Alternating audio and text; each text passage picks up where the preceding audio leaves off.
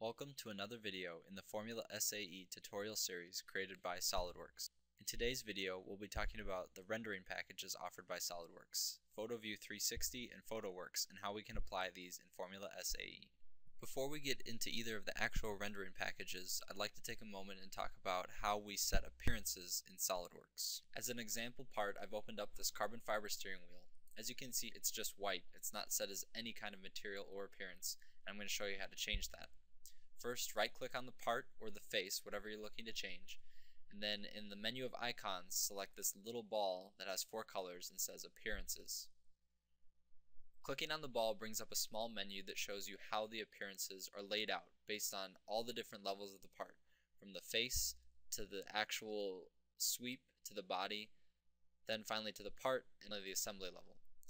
You can see the different appearances at each level. If I click the box at the assembly level, it will bring me up the options for setting an appearance for this part specifically for this assembly. On the left side of the screen, I'm given the options for setting appearances. I can set it either a component level in the assembly, or I can actually change it and set it at the part document level. I'm also able to select by faces, surfaces, bodies, or features. It will give me a brief preview of the appearance, and then at the bottom I can select different colors, transparencies, and which configurations I'd like to use. In this case, I'm going to change the appearance to carbon fiber. To select an appearance file, on the right hand side of the screen, select again the little ball tab that says Appearances and Scenes. Under here we'll be giving many options for appearances such as plastic, metal, glass, fabric. Carbon fiber is actually contained under plastic and under the composites folder. At the bottom you'll find carbon fiber epoxy appearance. Clicking on the material on the right hand side will load it up into this tab over on the left hand side. Since the carbon fiber appearance file has a direction to it, there's a new tab above Appearances. This allows us to manipulate such things as how the appearance is mapped onto the actual part, we can rotate it, and size it differently if we choose. Once completed, click the green checkbox. SOLIDWORKS includes 2 rendering options. The one I'm going to focus on here is PhotoView 360. It's perfect for almost everything you would need to do in Formula SAE, but you should know what the difference between PhotoView 360 and PhotoWorks is. PhotoView 360 is a separate program. It has fewer options than PhotoWorks and is also, I feel, a lot easier to use, but it also results in much better final renders, and actually this is where the future of SOLIDWORKS is going. It's most likely that by 2011, all of the features of PhotoWorks will be built into PhotoView 360. This makes PhotoView 360 at the moment perfect for 95% of Formula SAE applications. If you're looking for something a little more robust or that has a lot more features or options, you might want to look into PhotoWorks and some of the options available there. Also, I'll go over briefly how to do decals using PhotoWorks, because PhotoView 360, if you're using SOLIDWORKS 2009 SP 3.0, will not allow you to do decals. If you upgrade to SP 4.0 or SOLIDWORKS 2010, you will be able to use decals that are imported into PhotoView 360. Now I'll show you how to render this part in PhotoView 360. As you can see from before, I set many of the appearances already, such as these LEDs up and these button colors on the front of the steering wheel. Make sure to save your part file and then browse to the SOLIDWORKS 2009 folder in your program files.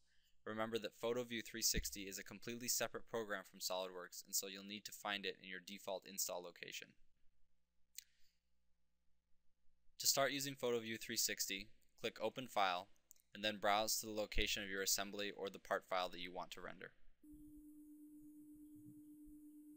By default, PhotoView 360 will load up the last view you had of your part and create a simple rendering. The interface for PhotoView 360 is fairly simple and intuitive to use. At the top are the options for changing appearances, environments, and then creating a final render. And then these 2 tabs right here allow us to do things such as manipulate the model. We can select certain faces, bodies, parts, assemblies, and change their appearance. Or we can also select the model and choose whether to zoom in or pan or rotate the model. Be aware that every time you make a change, PhotoView will create the given rendering over again.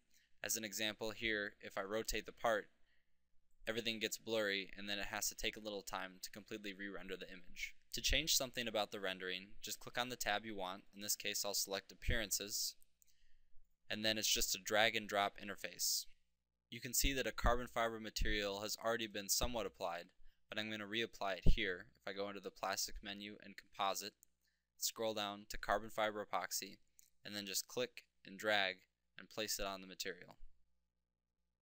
As you can see, it's only changed this face right here.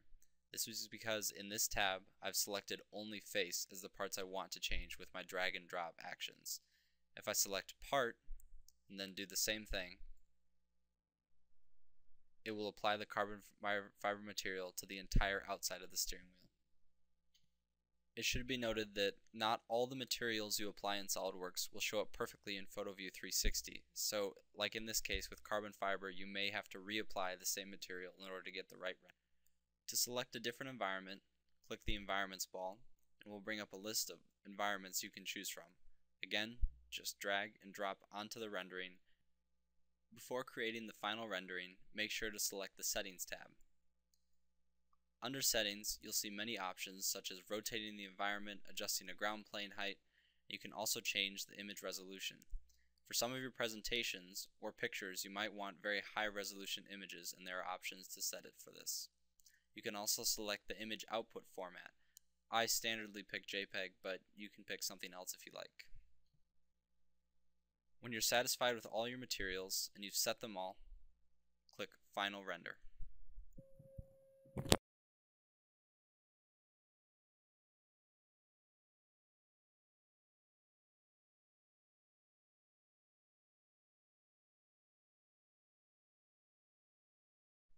Be aware that depending on your settings and your hardware, this could take a while.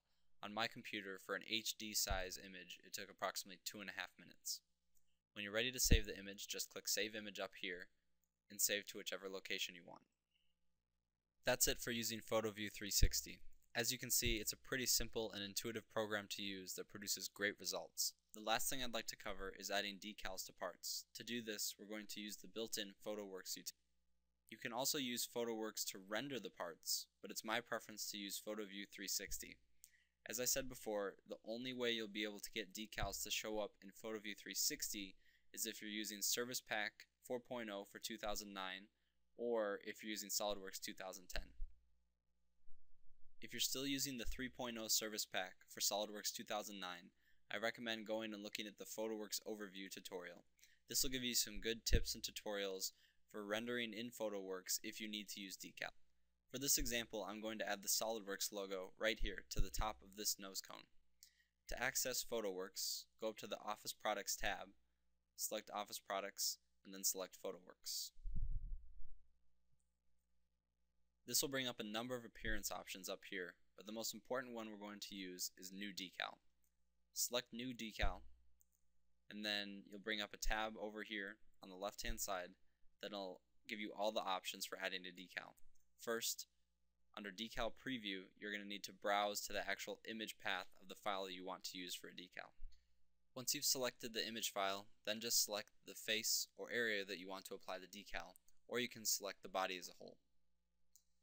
By default, SOLIDWORKS automatically places the decal in line with whatever view you're in. Since currently I'm in an isometric view, it's trying to place the decal on the part isometrically, and obviously it doesn't look very good. To easily solve this, go over to the Mapping tab, and then below here under Mapping, we're going to see several options. We'd like to stick with Projection and Current View, but all we need to do is change our current view to the top view, and then over here select the button Update to Current. Now we can use this box to resize and reposition the decal on the part. At the bottom of the mapping section, we also have options for size and orientation. I can rotate the decal if I want, or move it manually, and I can also mirror it in order to get it positioned right. Once you're done, select the green check mark, and you've successfully added your first decal to the part.